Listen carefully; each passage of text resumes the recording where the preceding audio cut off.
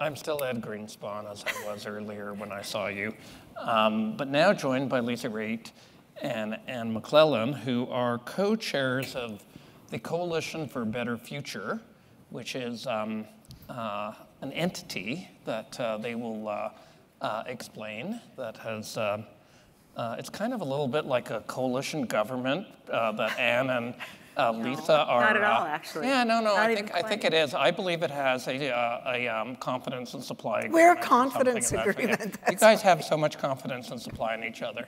So they have worked with a whole bunch of people, including me, to try to get a sense of, how do we push forward a growth agenda in Canada? And here we are. At a growth summit, and I'll just say that the growth summit started, the first one was in 2016, and the idea was that we were kind of going, the country's, on a path, a known path, an accepted path towards 2% annual growth, and it didn't seem good enough to provide a good future to people. So that first growth summit was called Beyond 2%, and it was, what can we do to get us up and above beyond 2%? So let's start there.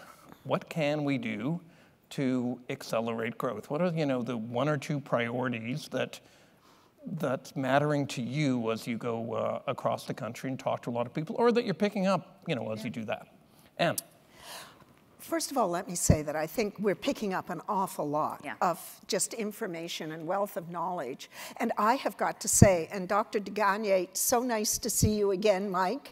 And the last panel speaks, I think, to at least some part of what we're hearing around inclusion, right? The coalition is built around 131 different organizations, private sector, nonprofit, charitable sector.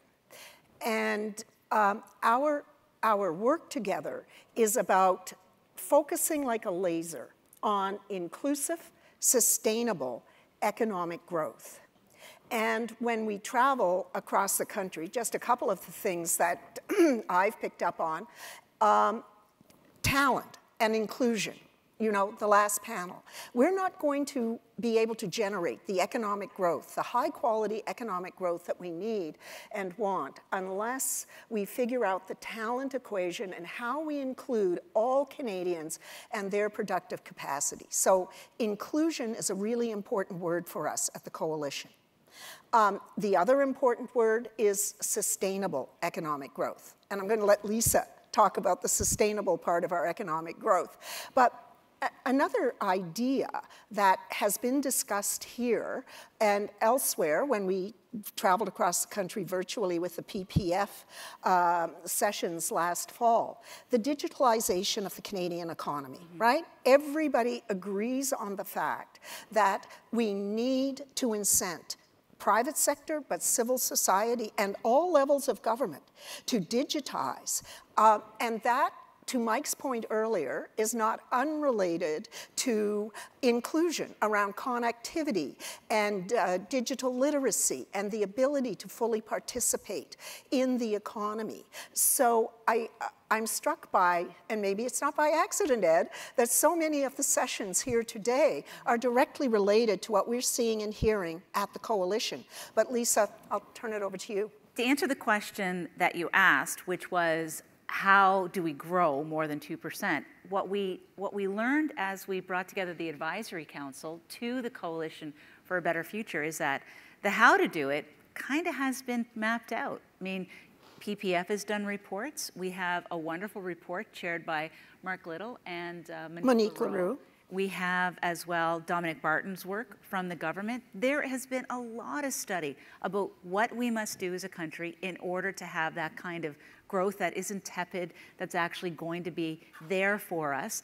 What Anne and I and the Coalition talk about is, okay, there's going to be growth, there has to be growth, but this time the growth needs to be sustainable and inclusive, and it's got to be bigger than what we've been getting in the past. And as she pointed out, 131 organizations are pulling in the same direction on this notion, which we need to have a conversation about economic growth. It needs to be forefront, and we also want to define what it looks like.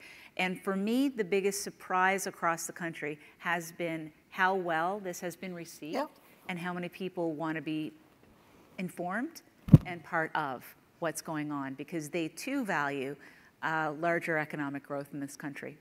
So do you think there's enough urgency, and I think in terms of both of your political careers, you know, Anne, you were involved at a time early in your political career when there was a fiscal crisis in Canada and there was urgent action. Lisa, you were involved at a time when the great financial crisis occurred, and there was a need for urgent action. The pandemic, we've seen it again. When there's a crisis, I mean, things get done. Is this that kind of situation, Anne? It's interesting you would raise that. We were talking about this last night. I was part of the Chrétien Martin government when we dealt with the debt crisis and hitting the debt wall. COVID, another kind of crisis. I think we are at a crisis point, an inflection point, but it's not that kind of obvious crisis, right? I call this more of a creeping crisis, right? We're creeping along, 1.8 annual growth, maybe 2. Right now, higher, obviously, because we're coming out of COVID. But I think it's fair to say that this is a crisis, this is an inflection point, and I was struck by what Minister François-Philippe Champagne said this morning. He described himself as impatient. I took that to heart and took that away, because I think we need to be impatient right now. That doesn't mean we should be rash or thoughtless. We need to be quite thoughtful. But I think we need to be impatient about what we need to do to generate the inclusive, sustainable economic growth we need to ensure the quality of life that we all want for our families and communities. So this is, for me, an inflection point. Maybe it's a slow-moving crisis, and I don't want us to have to wait until we're in a situation like 95, 96 to feel that urgency and actually do the things we know we can do. Yeah, we felt unease last summer that there wasn't enough attention being put on economic growth writ large. And that's kind of what brought us together at the beginning. There was an unease.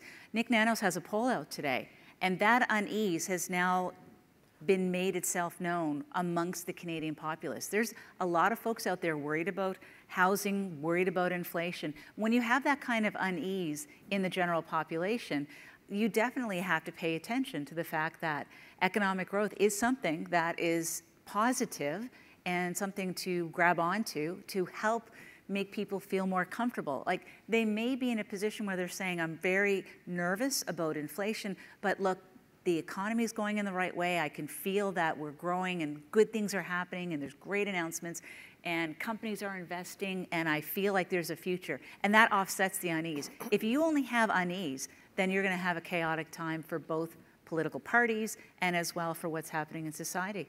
Well, it seems also quite possible, and we've talked about this a little bit previously in some of the advisory group meetings that you guys have chaired.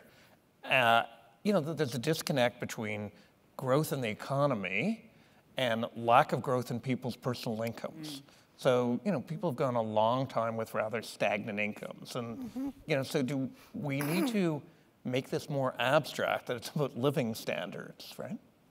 Well, it's one of the 3 parts of the scorecard, right? Yeah. Living better. Yeah, okay, well. Yeah, let's put up the scorecard. What? We can put the Let's scorecard put up the up. scorecard and we Yeah. can talk about that in the context. There. So what it comes down to is it's not just about saying we need more economic growth. It's not identifying what kind of economic growth. It's the fact that there's a lot of talking heads out there, including myself and Anne, but this time we're going to measure it, and we're going to measure it with these 21 different metrics that are going to be able to let us know if we're going in the right direction. And you can see on the inner circle, I can't see because I don't have my glasses on, but you can see that it breaks it out into what Anne said, growing sustainably, and then the living better and winning globally. But living better is the key.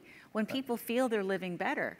My kids probably feel that economic growth in this country is a given, and of course they're going to do better than their mom. I'm not really convinced that's the case, but I sure as heck want to give it a shot. Yeah.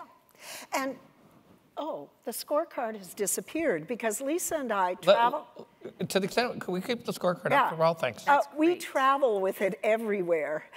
We don't have a lot of props, but we travel with the scorecard everywhere.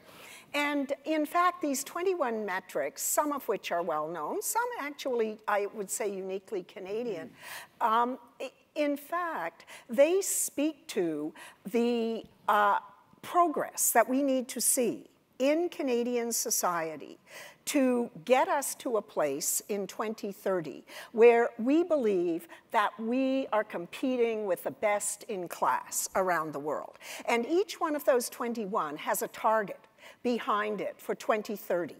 And starting this fall, we are going to independently verify the progress being made in relation to each one of those 21 metrics. And this is not to punish governments or private sector or civil society. This is about accountability, and we hope the most positive way.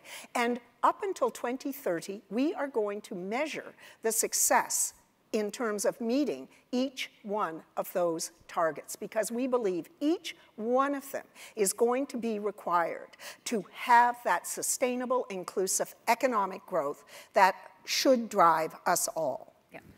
And that is our concrete deliverable as a coalition so far, coming out of our economic summit last fall.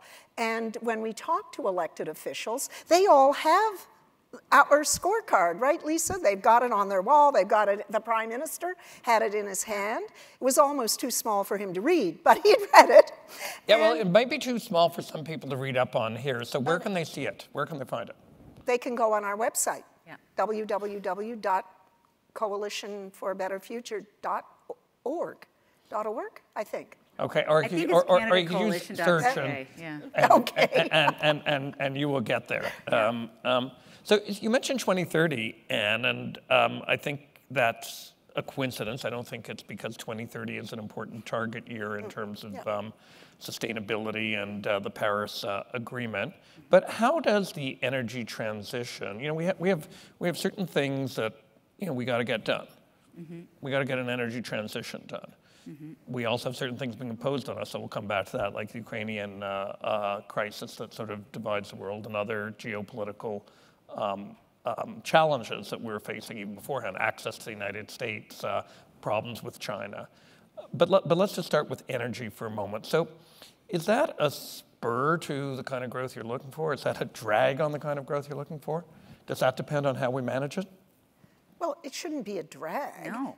And in fact, it is about how we manage it. Nobody's talking, at least, excuse me, maybe some people, but as far as I can tell, governments aren't talking about limiting production. What they're talking about is capping emissions. Mm-hmm. And what that does, and you see with the budget of 2022 with the investment tax credit that Alex was talking about earlier, what you see is a focus on incenting the private sector in partnership with governments, hopefully at least two orders, the federal and provincial governments, incenting them to make the big investments in things like carbon capture and storage, in things like hydrogen, in things like methane capture. Mm-hmm. And so look, I live in Alberta, but Lisa and I are both former ministers of natural resources.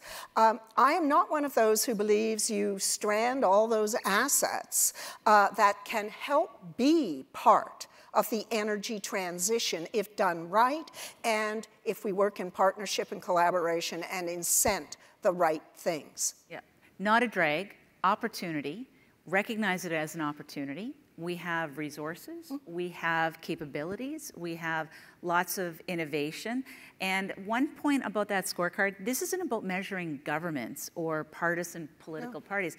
That scorecard should be in the hands of every CEO. Yes, in the country absolutely. as well. They should be looking at that scorecard because there's a lot of metrics in there on innovation, on investment, on emission reductions that are important as well as part of the total economic fiber.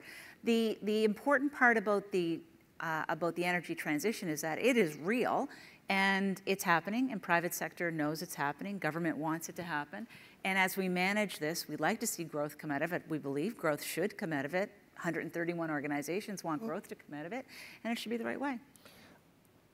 That said, it's going to require a lot of investment. Yeah. We've seen various reports, not scorecards, but reports over the past year that say that investment has been down in Canada, that Canada has not been as attractive for investment. So what, Lisa, if it's not all to government, which I obviously will agree, but what does government need to do, and what does the private sector, let's say, as two huge drivers of being attractive to investment, need to do to get that investment, to turn this into an opportunity? The projects need to be de-risked. And that is a combination of institutional lenders, it's a combination of companies, it's a combination of banks and government sending the right signals to markets that this is something you can trust, you can invest in, it is not a risky proposition, it's not a risky venture, that you are still going to be able to have all of your boxes checked in terms of making sure you're doing what your shareholders want to do. But at the end of the day, it is something that can be trusted. And every single entity does have a role to play in that. It's not just the government and it's not just companies. But the government has a big role to play in helping to de-risk. And since you started, and we spoke earlier today here about the war on Ukraine, I'm going to call it the war on Ukraine rather than the war in Ukraine. I like it. This has occurred. It leads to a greater schism in the global economy. We've already had supply chains disrupted by the pandemic and a new supply side nationalism. So I think the economy in the world is trying to find a new balance and rebalance itself. What do you think that this geopolitical challenges mean to Canada and its growth path? Probably a higher degree of uncertainty, at least in the short term, than we would like. But last evening, we had the opportunity to talk about allies. And the fact that if you look at supply chains, people, whether it was our budget, Madame Freeland used the language of allies. The President of the United States, or at least his spokesperson, used the language of allies. Mary Barra, GM. And Mary Barra at GM, private sector CEO, talking about allies. Now, that is different language, isn't it, in terms of the globalization writ large. And I think the opening up of global economies, I remember Peter Pettigrew, as Minister of Trade 20-some years ago, being trapped in Seattle with all the anti-globalization protesters. But we took globalization on board. Maybe we thought it was going to promise more than ultimately it did. Maybe it left too many parts of the world and too many people behind. But I think whatever globalization's form was, is now being disrupted. And countries and governments don't necessarily like disruption, especially in established trade patterns, trading partners, and so on. But I think this language, and it was Lisa last night who really put this into focus, this concept of allies and the fact that we need to look for perhaps new and different allies who will form the basis of new trading blocs and trading relationships and partnerships. And Jan Psaki used the language of allies when she was asked a question at the White House about critical minerals and the development of electric vehicles. And her answer was about allies, right? Working with allies. And I think that language is going to become more prevalent, and we're going to have to wait and see exactly what that means, and maybe even who some of our allies are. I know our time is short, but I want to give an example of uranium. Yep. I know you sat on the board of Cameco, and you know it really well. But in the world, if we're moving towards SMRs, if we're moving towards zero-emission power from nuclear sources, there's Canada with a wonderful, plentiful amount of uranium. And then you have Kazakhstan, which has a lot of uranium. But that uranium is processed in Russia. So guess what's going to happen? You have to look to where the actual resource is. And Canada is going to be an allied partner for France, for the UK, for the United States, for, well, Japan if they get their reactors back up and running. Yeah. But that's a big deal. That's a really big change, and it's something that we need to keep top of mind. And Tim Gitzel at Cameco gets it. He's out there talking about it on the world stage. So Canada's ready. We know what's going on. Yeah, I agree that it's there's a couple of opportunities here in how geopolitics change. One is that the United States needs allies in a way it didn't before, where if we're back in a Cold War, like Canada mattered in the Cold War previously, and your allies do matter when you're facing an external menace. At the same time, as you say, Russia and China are big suppliers of things that Canada has, so we are an alternate, safer supplier, which has been an argument even in oil and gas for a long, long time. On the other hand, you have a very restive United States politics. We're going to have midterm elections, and there's people who feel left out by globalization, and President Biden and both parties are appealing to them. So I guess we'll see how, at least there's a counter pressure to that now.